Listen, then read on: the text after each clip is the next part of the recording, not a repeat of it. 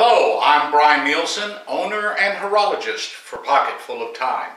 So you've just inherited great-grandmother McCance's mantle clock. What are you going to do with it? Should you get it back up in running condition? Should it be restored? What can be done? Or you've bought one from a estate sale or from an antique shop or from eBay and you want to get it in running condition. Is it worth having it done? Is it worth going through the trouble? Most of the time the answer is yes. Even the worst looking clock with the most dirtiest movement is not really that much more than a regular full service on a clock. What we're going to show you today is what happens when you take your clock into a shop and get a full service and restore one of these 100-year-old timepieces back to the glory that they had when they came out of the factory so many years ago. Let's take a closer look, shall we? What this video is going to show you is what happens to your clock in a reputable clock shop, mine or any other reputable clock shop, that takes your clock and does what's called a full service. Okay, now first thing you got to do is take the hands. I'm going to show you for you hobbyists and for you aspiring horologists out there some of the tools, and some of the tools that I use I've made. This is how I remove and install taper pins. I took a pair of needle nose pliers, and if you see real close, there's a slot on that side and there's not a slot on that side, and they've been blunted down. And this is how I remove very safely taper pins on these clocks. Okay, this is just a regular piece of photo paper. It's a heavy type paper. It's got a V cut in it. You put it down like this, and what this does is this makes it to where you can do work on the hands without getting the paper dial messed up. And now we're going to remove the movement from the case. First thing we got to do is remove the gong, because the gong is just going to get in our way as we try to get this out. The gong is held in place by a double nut system, and the reason for the double nut system is you can then focus up or down in very minute adjustments the height of the gong. It's all right to use magnetized tools in pendulum clocks because there's no hairspring involved. You have to make sure your tools are demagnetized when you're dealing with hairsprings. This is a watchmaker's little charm right here. This is old L&R. It's probably about 60 years old. An old L&R demag unit. I can magnetize and demag parts, screwdrivers, stuff like that, and you go in there and you get the screws out. And I'm going to show you. This is how we magnetize and demagnetize stuff. You see, this screwdriver now holds that that screw pretty handily.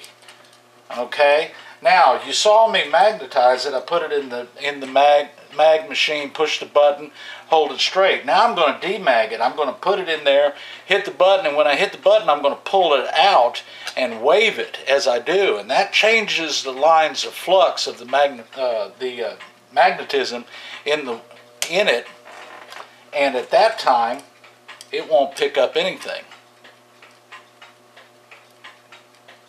Nothing. And you can magnify it again, and voila, it works. So, you know, that's a little magic trick that clockmakers do every day. Okay, we've removed all 4 screws in the movement. Now very gently, so that you don't bend up the front motion works, you remove the movement out of the case. And you now have the Seth Thomas 89 AL movement out of the case. This one's in pretty good shape. It's got it's still goobed up around the pivots and stuff. So we're going to do the full service on this and show you step by step how it's done. And now we're going to move over to the other bench, and that is where the disassembly is going to happen at. You have to put these standoffs in the movement. What we need to do now is we need to cage the power of the mainsprings. You try to take this thing apart, even with the mainsprings down as far as they are right now, and you're going to have a heck of a mess on your hands. So we're going to cage the power on these mainsprings. The way you cage the power on the mainsprings is you have these simple round mainspring holders. And what they do is you bring the mainspring up, you give the mainspring some power, you wind it up to where you get the radius, that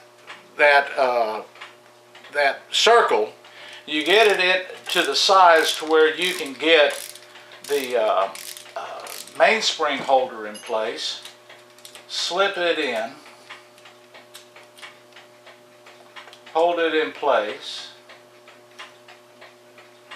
I should be wearing a pair of gloves. Let's go ahead and do this the right way.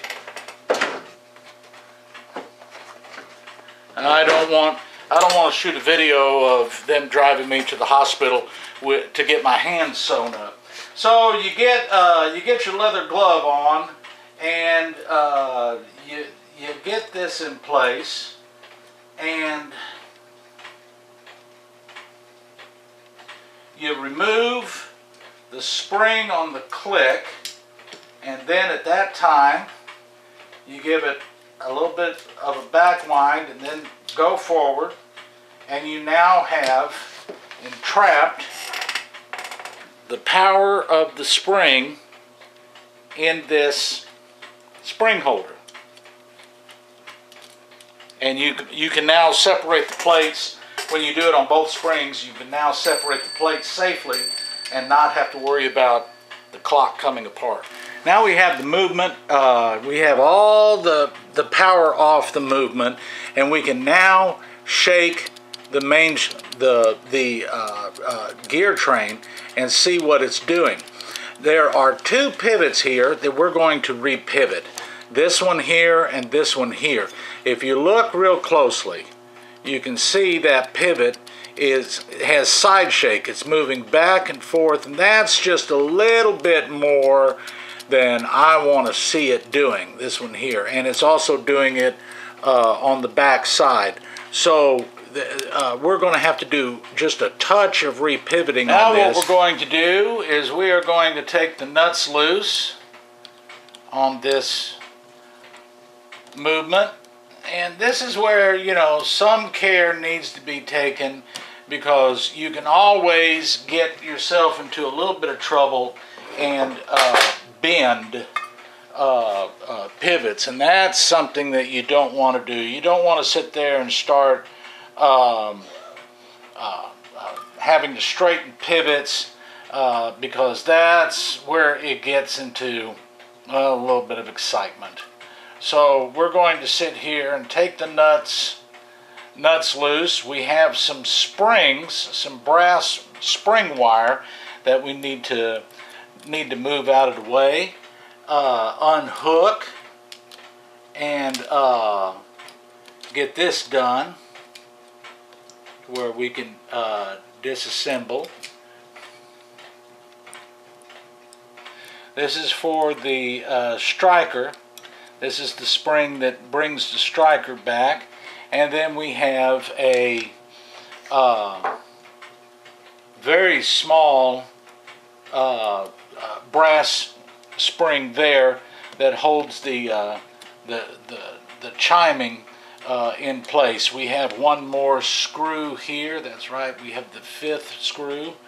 And this little piece right here is where you hang when you're moving the clock. You can hang the pendulum rod on the clock. I'm going to take the pendulum rod out. It is usually in a brass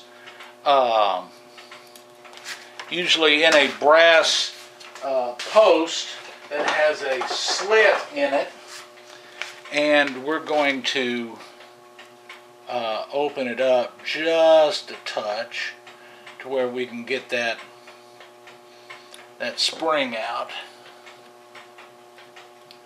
Go ahead and move the spring out. There we go. Get it in place. That's the suspension spring. This is the suspension spring here, which causes the pendulum to be able to swing back and forth. It's the hinge of it all.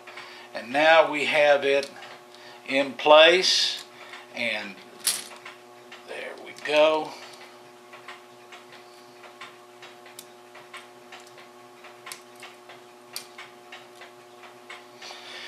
Get the escapement out of the way, and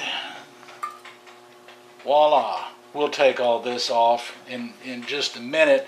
What you do now is you separate the gears. To help yourself out, you have 2 gear trains in the clock. You have the timekeeping side, and you have the striking side. This is the escapement wheel, 4th wheel, 3rd wheel, 2nd wheel, and then we have the main wheel here that has the spring on it. This is the guy on an American clock. This will turn once in a 24-hour period, while up here in the escapement it'll turn once every 45-50 seconds.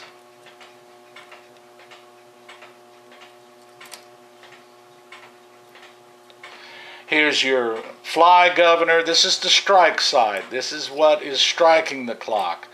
All the wheels. This is your stop motion works. It gives it the ability to position itself for warning, and then locks in place, and then starts chiming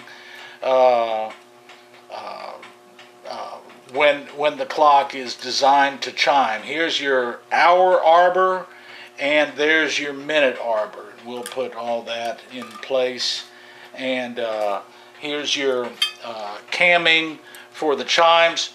We'll go from there. Now, after another quick inspection of the that was dirty. That was filthy. After another quick inspection, now we're going to get this ready, put this in the ultrasound. Yes, this is real high tech right here. This is the ultrasound department. This is a vat of denatured alcohol. This is how you rinse, and the pieces after they've gone through the ultrasound. The ultrasound is a 2.5 gallon ultrasound, and it is filled with the cleaning fluid.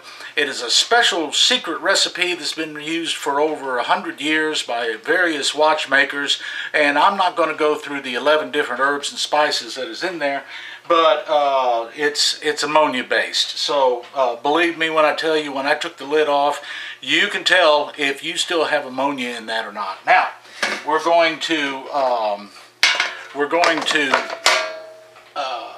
this is the basket that the clock is going to be put in with. We just stack the plates in place. Here's a basket full of the small parts, and we have this little bar here that'll hold the gears in place. Put these all the camming and everything in the small basket. Make sure it gets into the small basket. And the escapement, the main wheels, and here's the count wheel. Get all that in there. Put that in the ultrasound. I don't think my camera is going to like this noise, but you put all that into the ultrasound.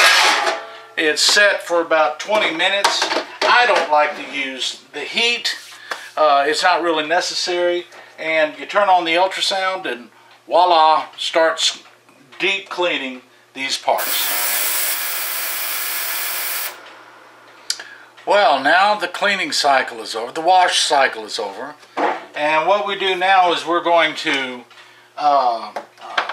rinse the movement in denatured alcohol. The reason why we use denatured alcohol is that it will remove all the water in all the cracks and crevices in the parts here. This is ammonia based, but it's mixed in water.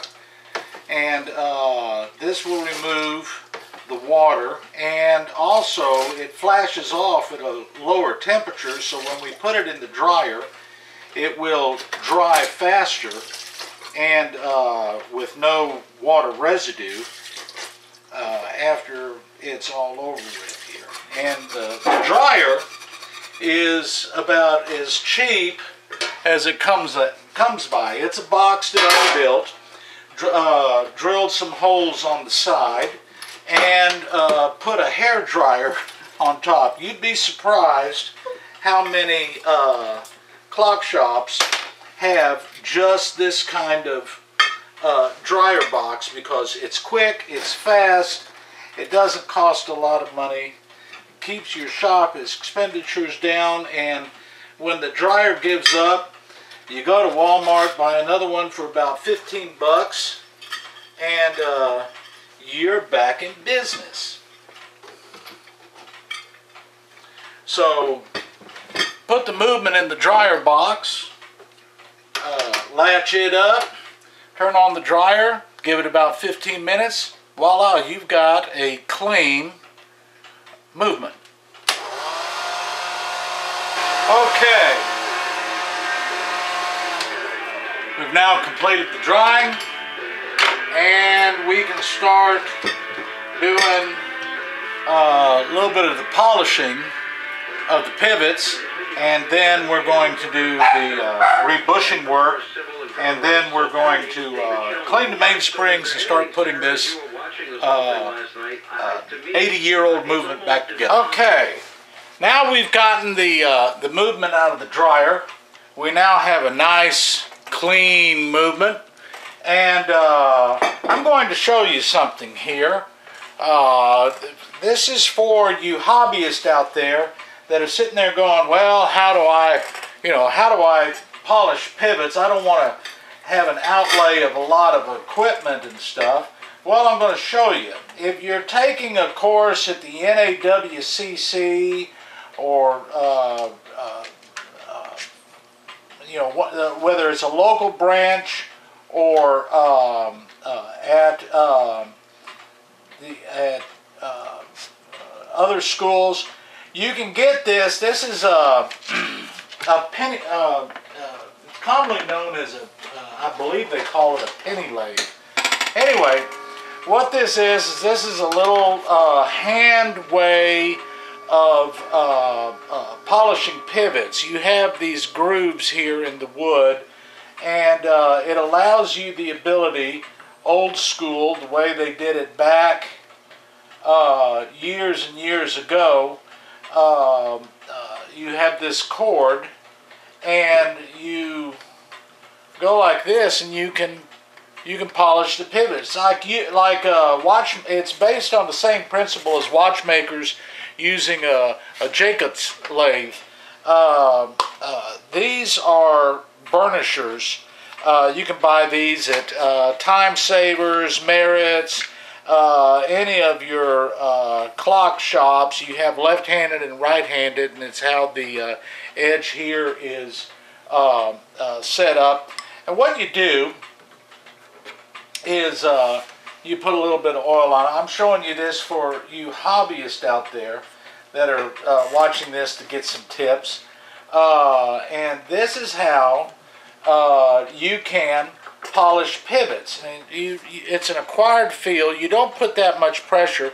This is a very fine, shallow file. It's a pivot polisher, and you make sure that you're flat, and as you pull down you go forward, and then you come back, and you'll learn this. You're going back and forth,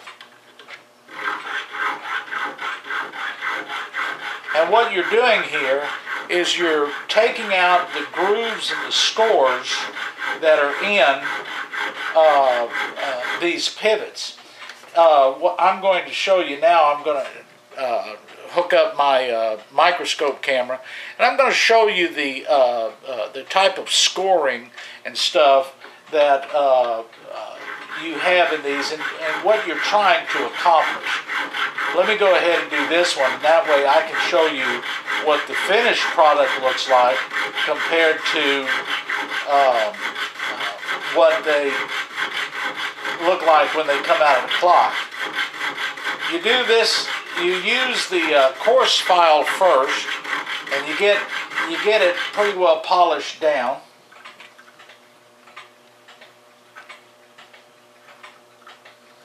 Okay, now you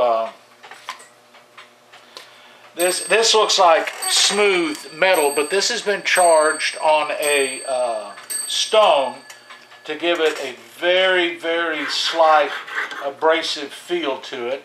Put just a touch of oil on it. And what we're going to do here is get that mirror finish. And you know, you're not really taking all that, you're actually polishing here. You're not taking that much metal off. And the pivot still stays parallel. You want to inspect it, you know, kind of closely before you start doing this to make sure that you have a pivot that is in pretty good condition. These are. If you have disformed, you either have to try to dress it up on the lathe or go ahead and cut it off, center drill, and try to replace the pivot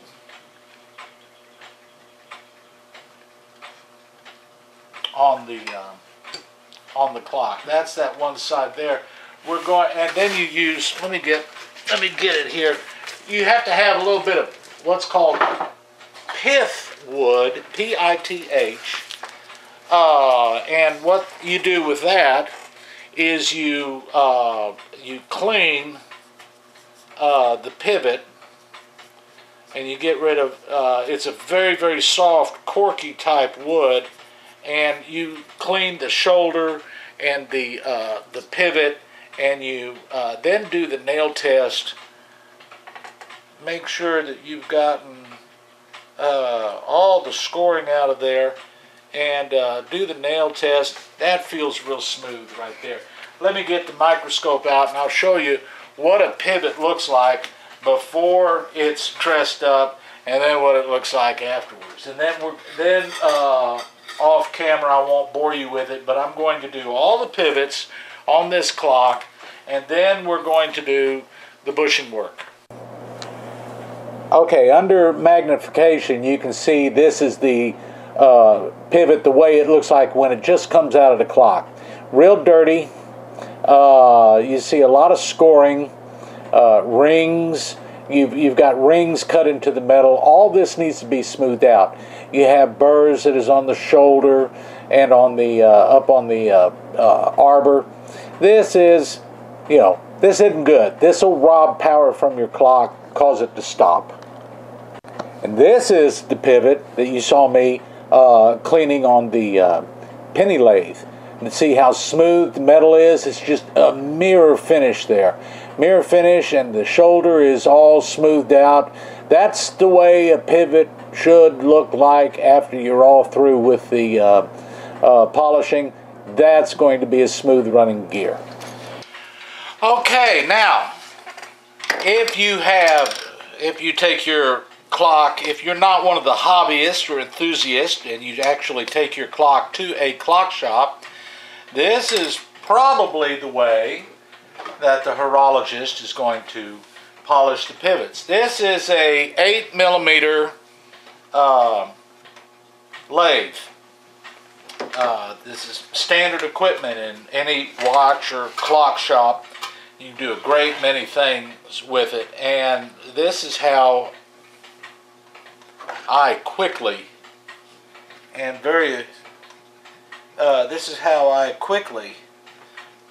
do pivots on a clock, and takes a lot of the time out of the polishing.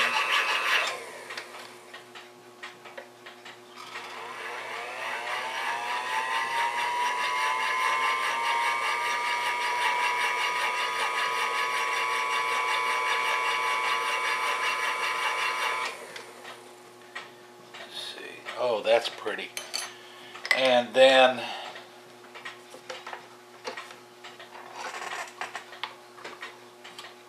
spin it around.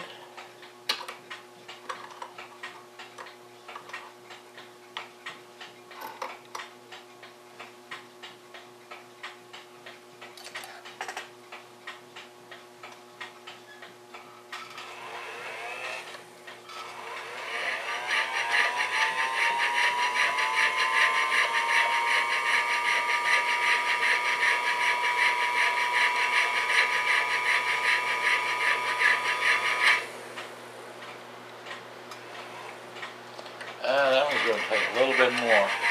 That pivot's in a little bit worse shape than a lot of them on this clock.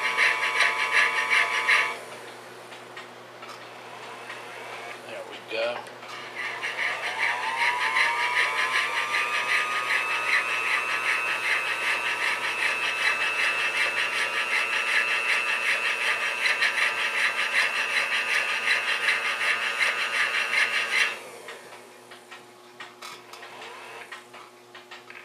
Now, remember, we're going to do a little bit of bushing work. I've already done a little bit of setup here. This is our bushing machine, and as you can, and this is your alignment tool, and you align the hole. You want to have a precision placement. If you drill off on a bushing, you can bind the wheels in a clock. So this is very precise work. If you don't get it right, you have to do some depthing. Sometimes you have to do depthing just because of the way the clock was set up, or from an old repair. So you make sure that you're in line with the proper alignment of the hole, and you tighten your clamping down. Then you get your reamer, your cutter. We're going in with 3.5 size bushings, and here's what we're going to be putting into the plate, and I'm going to show you how we do that real quick. Now we're going to sit here and we're going to ream out the hole.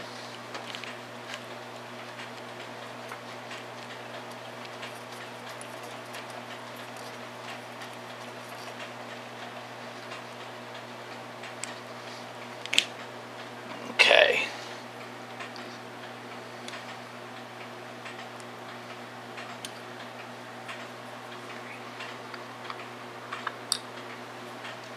Then we're going to take the ragged edge off.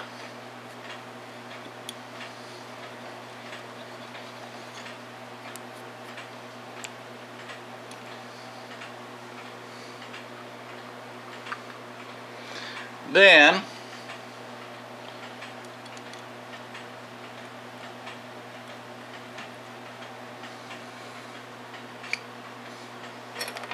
now these bushings, they have an oil sink on them, So we got to make sure the oil sink is pointing in the proper direction.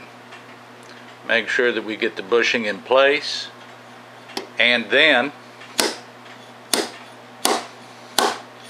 make sure that we are flush with the plate where we got enough in shake.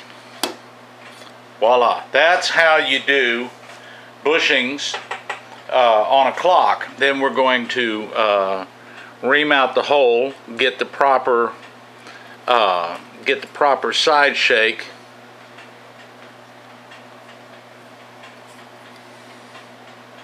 That looks pretty nice. Okay, now we have the wheel that belongs in that hole and the plate. Now you see, it's just too small. It's not going to fit in.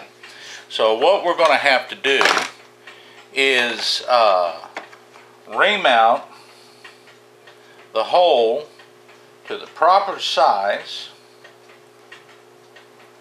And of course, I would pick the one that doesn't work right. 1.76, okay. And what we're doing here is we're burnishing the hole. We're enlarging the hole, and you got to make sure that you have your axis right. You have to drill it. When you're burnishing it, you have to make sure that you are straight and true in all directions. And what you want is you want a little bit of wobble. You want, when it's all set up right, you want about 5 to 10 degrees of wobble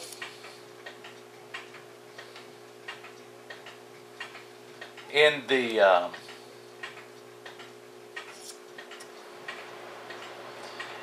bushing.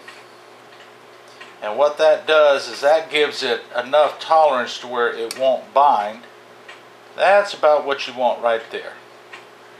See how I can rock it in the hole?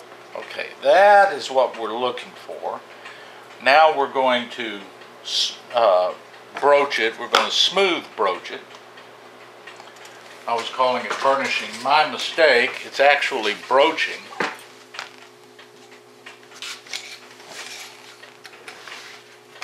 And we're going to smooth broach it to make sure we get all the cut lines out and everything.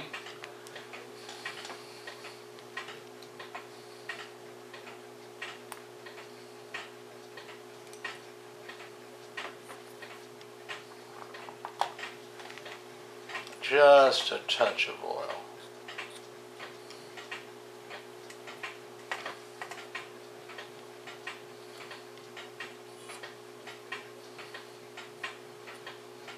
There's actually no cutters on this. This is like honing a knife. It's almost like a stone, and it smooths the and it will smooth the brass to where there's no leading edges or anything.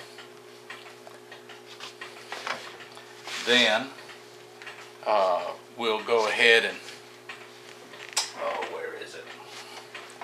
make sure that we have that edge off of it.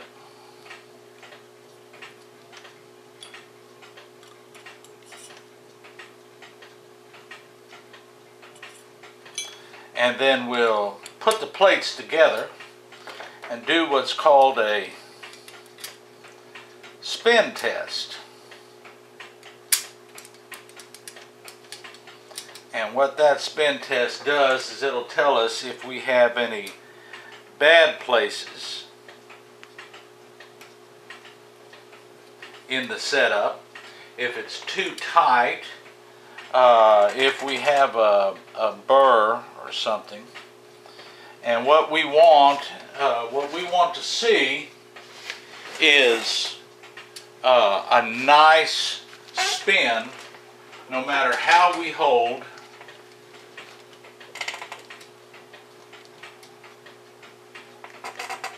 The movement. There's nothing that's going to drag it down or slow it down or bring it to a stop. Just like that. That's nice. That's the way we do it there. Make sure that we're spinning. You also feel for slight vibration. Right side up, upside down. That's good. And that's how you replace a bushing.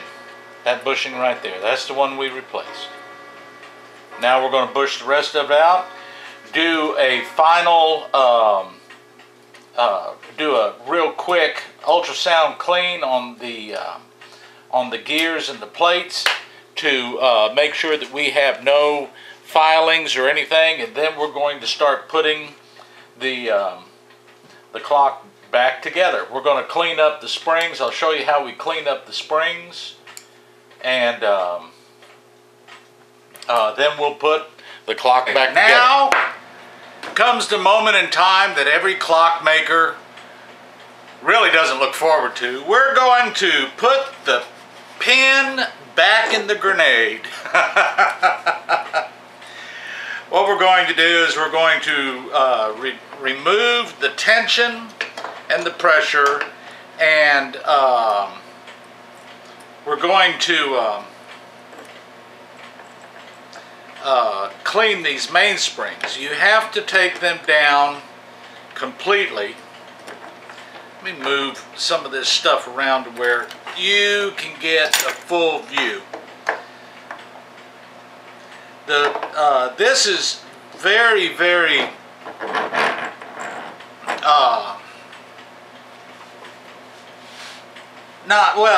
this is very, very tense work, because you are messing with the power of the spring, and you are literally taking all the safeties off and making it to where the spring is actually very live. You have to take all the pressure off the spring, unwind it out,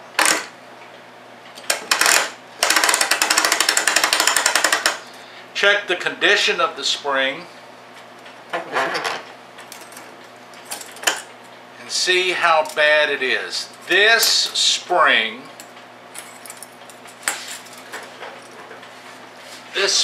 looks like that it's worn out. This looks like a worn out mainspring. I have to get it completely out of the arbor to make sure.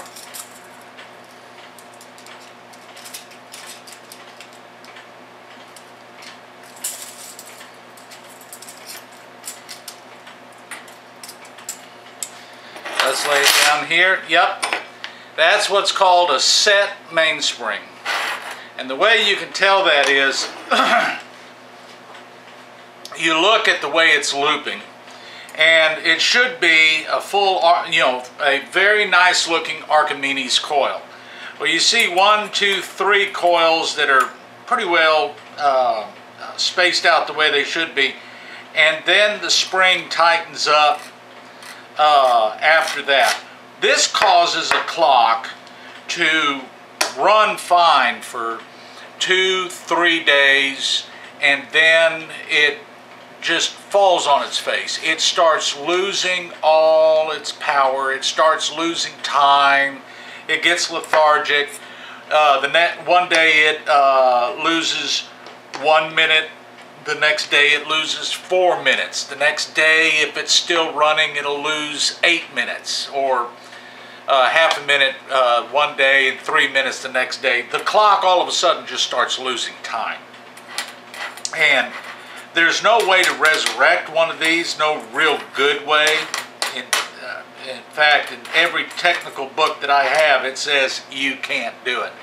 So we're going to replace the mainspring, which is fine by me, because the cost of the spring, it's really easier to replace the mainspring than it is to clean one, because of the time involved cleaning one. So we're going to replace the springs on this, and now we're going to move on to reassembly, and we'll go from there. Okay, now we start reassembling the clock, and I always put a mark on the count wheel. That way you don't accidentally put it in upside down. If you do, it'll chime 12 right, but at 1 o'clock it chimes 11, and at 2 o'clock it chimes 10, and that makes the clock guy very upset because he's got to take everything back apart and get the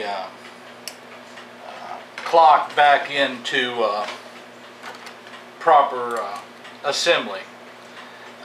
We're going to put the staunchings on it now.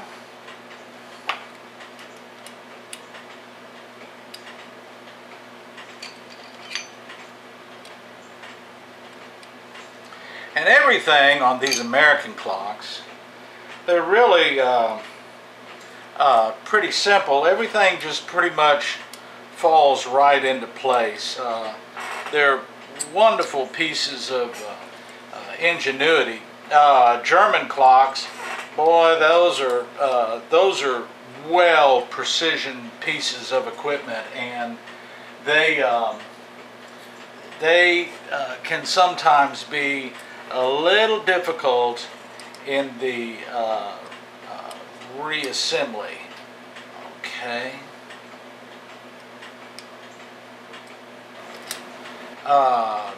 It's pretty intense movement and watching when you're getting the movement back together, so we'll do that off camera. One thing you want to look at is the pallets of this clock. Make sure that they have a mirror finish on them. Like I said, this is an old restore, and they're in pretty good shape, so I'm going to leave them alone. We've done all the magic getting all the pivots and everything in place, and now we do a couple of little tests to make sure that everything is in good shape. Put a little bit of a wind on it on the strike side and make sure that all that camming is lined up. Yes. Alright, now we get the springs in place.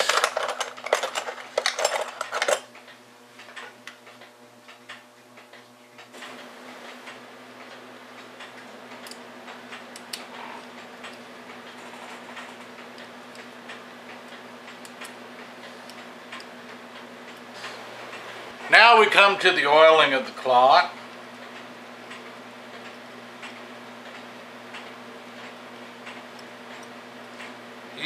Because of the different loads in the clock, I use 2 different types of oils. The only part that really gets oiled is the pivots. You don't want to get on the lobes of the gears, strictly for the reason that will cause them to wear out in just a matter of a few short years.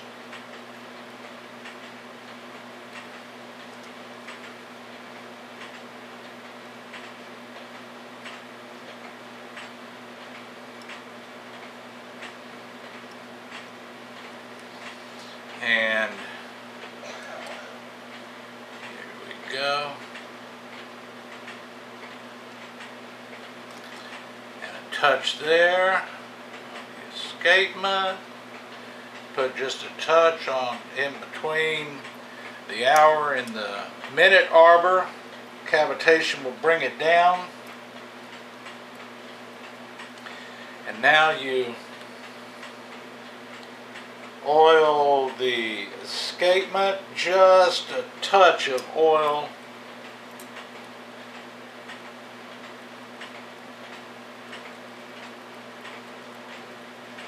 Voila, now we're ready to test on the test stand our clock. Alright, movement has been fully assembled. it has been regulated. It has been oiled. It is now put on the test stand, minor adjustments done to it. It runs a different power tests for 5 days to watch its performance. It's regulated out, and now you have a repaired, full-serviced Movement.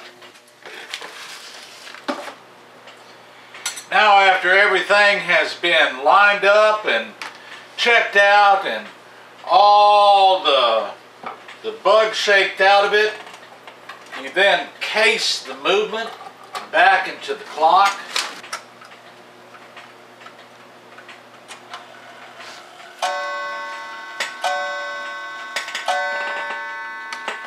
And there you go. A nice, freshly, fully serviced, antique Napoleon mantle clock. Customer's going to be very happy. And like I said, all this repair that you saw today, this is a full service on a clock. Not vast majority of the time. This is all that needs to be done to Great Grandma McCance's clock, or the clock that you bought at the estate sale. You know, don't be scared if you see a broken spring inside, or it doesn't tick, or the pendulum only moves for, you know, a few seconds and stops. These things are robust built. They're like tanks. They just get dirty. They just get some wear. A little bit of bushing work, some fresh mainsprings, a good thorough cleaning, and your clock is back up and running, giving you years and years and years of service and a family heirloom that can be cherished for decades.